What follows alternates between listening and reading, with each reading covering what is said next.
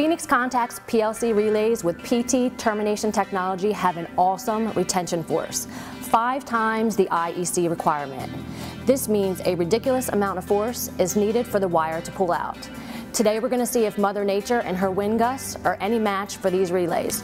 We're going to go fly a kite. The first thing we're going to do is get the stunt kite up in the air. And with 40-mile-per-hour wind gusts today, that's definitely not a problem. You'll see we're actually flying a kite with 18-gauge wire rather than regular kite string. Now we'll easily connect our PT relays so we can do our kite tricks. We simply cut the wire, strip it, and then add a ferrule using Phoenix Contact's line of wiring tools. Next, we push the wire into the relay.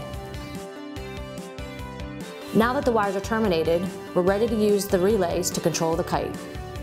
Look at that, 40-mile-an-hour gusts are no match for the wire termination. There's no backing out and the connection is maintained. PLC relays with PT termination technology offer a long-lasting connection, which is great for high vibration applications. For more information on this product, go to phoenixcontact.com/PT relay.